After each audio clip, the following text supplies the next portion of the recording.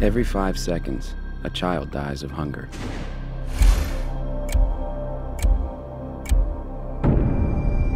Each year, we're losing 6 million children. That's more than the population of Manhattan and Paris combined.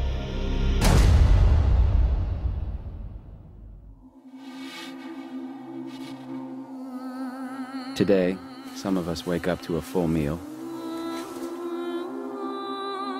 while others wake up to nothing. We may live in different worlds,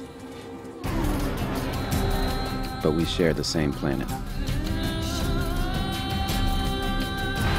And what affects some of us now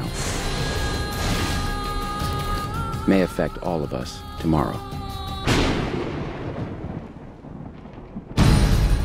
Without action, climate change will cause widespread decreases in crop yields. For every 1 degree rise in temperature, we get a 10% decline in agriculture production. As oil becomes more expensive, the cost of food will soar.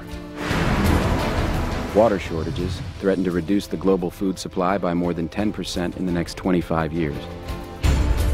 In poverty-stricken areas, the growth of agriculture productivity isn't keeping up with population spurts. If we don't work to counteract these effects,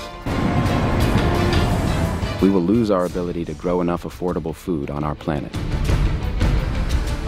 By 2030, there will be an estimated 1.8 billion more people to feed. Instability and political unrest rise as food becomes more scarce. If we don't act now, it may be too late.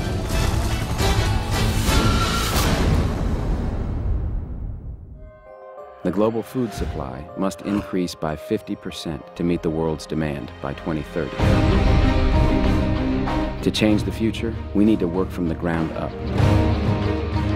By working together with small-scale farmers around the world, we can succeed.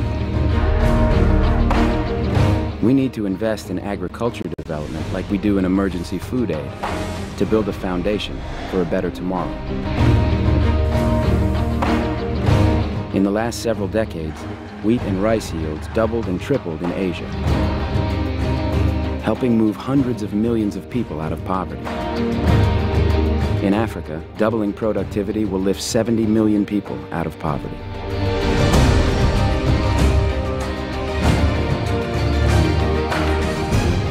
If we enable communities to grow more crops and ensure they can deliver their food to strong markets, if we invest in women and protect our natural resources,